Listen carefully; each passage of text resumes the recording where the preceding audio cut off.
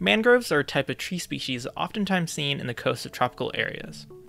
These trees make up forests that foster a large amount of biodiversity, making them essential to the communities around them.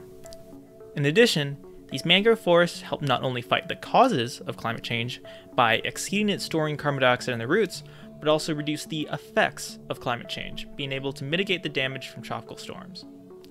Despite these apparent benefits of mangroves, these forests are constantly under threat from the encroachment of human activities. So the Engineers for Exploration Mangrove Monitoring Team, with the Aburto Lab at the Scripps Institute of Oceanography, is working to help survey and learn more about these ecosystems. On the other hand, surveying these forests by hand is very intensive, and as you can see, very muddy. Traditionally, mangrove ecosystems were monitored using satellites.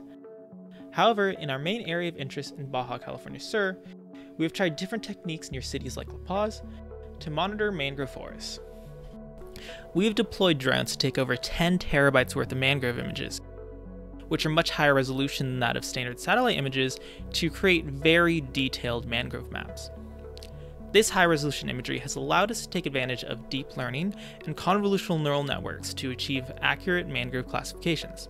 However, such a network takes in and classifies tiles or square sections of imagery rather than individual pixels, which greatly limits the precision of our classifications. The obvious first direction was to move away from classifying sections of images to classifying the individual pixels of the image.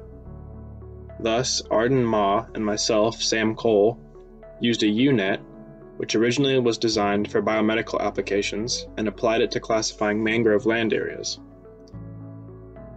I approved on this and implemented a CRF, or a conditional random probability field, to improve these pixel classifications even more accurately. In addition, we also aim to augment our original CNN algorithm to use other forms of data to make our models more generalizable to different regions. I, Dylan Hicks, developed a novel hybrid CNN architecture which fuses drone imagery with PlanetScope satellite pixels.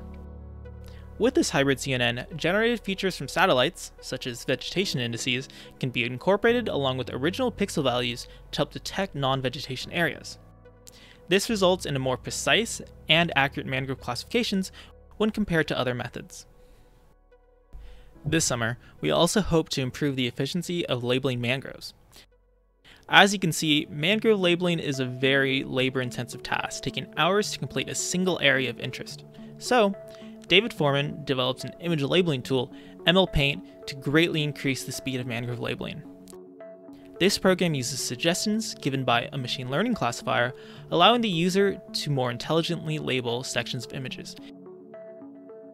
If you want to find out more about ML Paint and its capabilities, visit the link in the video for more information.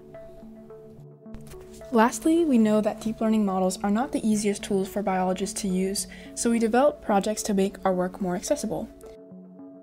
We developed a web-based mangrove image classification tool that leverages cloud computing to deploy our machine learning models.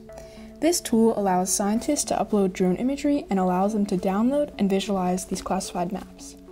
This enables anyone across the world to use our algorithms to generate mangrove statistics, no matter the technical experience or computer hardware. Thanks for watching, and of course thank you to our collaborators. This would all be impossible without them, and if you have any questions, feel free to contact us in our emails in the video.